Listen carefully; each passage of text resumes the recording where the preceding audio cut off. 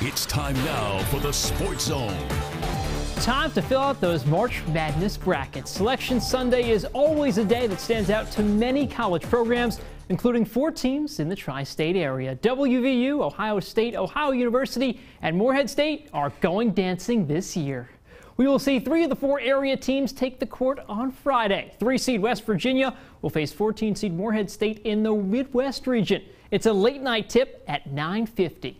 The first game on Friday will be 2-seed Ohio State up against 15-seed Oral Roberts out of Oklahoma in the South. This game starts at 3 p.m. On Saturday night, Ohio University puts on those dancing shoes. The Bobcats in the big dance for the first time since 2012. 13-seed Ohio will look to knock off 4-seed Virginia in the West region. Tip time is at 7:15. And it's pretty cool to see West Virginia take on Morehead State, considering just how close these programs are to us. So, Coach Huggins, what do you think of your first-round matchup?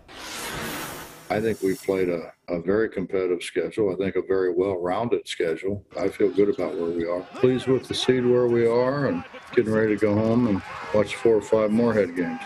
We'll have more on the WVU Morehead State matchup all week long right here on the 13 Sports Zone.